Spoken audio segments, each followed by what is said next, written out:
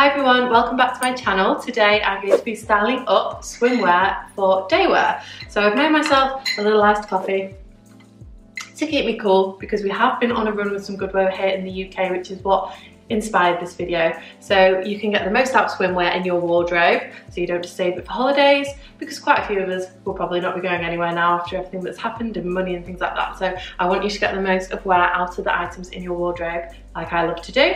The top that I'm styling today is from a bikini swimwear brand called Away That Day. They're a sustainable brand and they very kindly gifted me this piece. I just think it's very kind of a Zara-esque crop top. You wouldn't necessarily think this is a piece of swimwear looking at it, which is why it fits perfectly for these looks. So let's get into the video. There's going to be 5 looks. I'm going to talk you through them and everything will be linked in the description box below, as always, US, UK links. If you're new here, I would love if you click subscribe, follow me along and see me for 2 fashion style videos a week. But let's get crack-a-lacking on the swimwear as daywear styling video.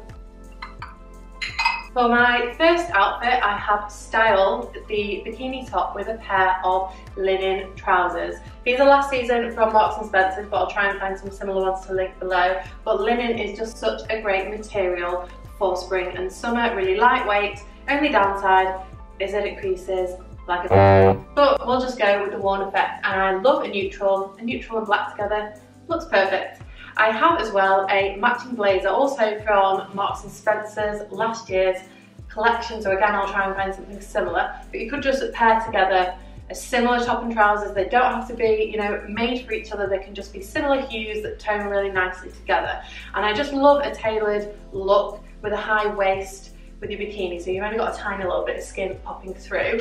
And then for my feet, I've tied up my Dr. Martens sandals actually around the trousers because I love the trend. I've seen people doing it with heeled shoes, so I thought I would give it a go with these. I know it's not everybody's bag, but try things out and you'll never know if you like them unless you give them a go.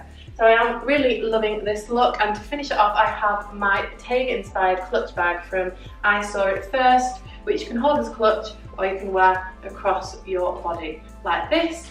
And that's the first way that I would style a bikini top for daywear. You can't go wrong with double denim for spring summer. I absolutely love a cheeky Canadian tux. Again, they don't have to be perfect partners. I've got on a Calvin Klein men's denim jacket, and then on the bottoms, these jeans are actually the Levi's wedgie jeans, and I love the light wash of them. They're slightly cropped, we've got a fray hem.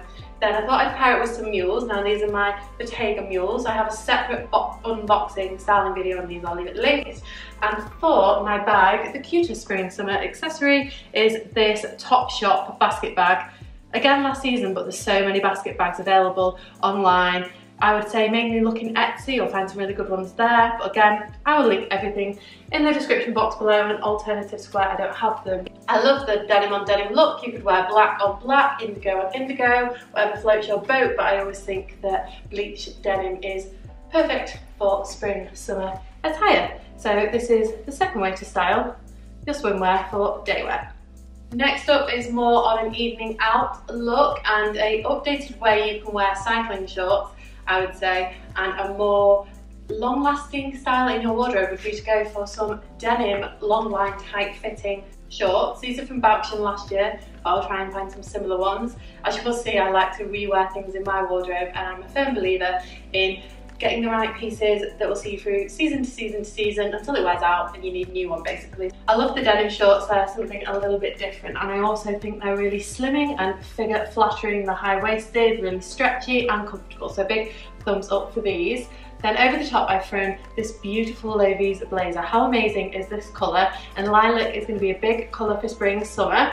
When I'm going to wear colour personally, I like to wear it with a neutral palette underneath, whether that's all white or black, all denim, all grey, all one base colour really, or all neutrals. I don't like to have too many colours fighting against each other. Personal preference, because I'm not a huge colour lover, but this is the full look together. I've paired it with my Nasty Gal flip-flop style heels. Again, something that's going to be popular toe post heels this year, and also comfortable. They've got a small manageable heel, and I've just paired it with my YSL bag, which is the bag I always take with me if I'm going to go out for drinks or for food, and I will leave my handbag collection video linked on the screen as well in case you've not seen that. So adding a little pop of colour to my outfits and really loving this elongating, lengthening look. For look number 4, I've switched things up with a skirt. Again, high-waisted, because it just complements your bikini, and I prefer just a tiny bit of midriff on show. I wouldn't really style a bikini top with a pair of trousers or a skirt that sits on your hips, personally.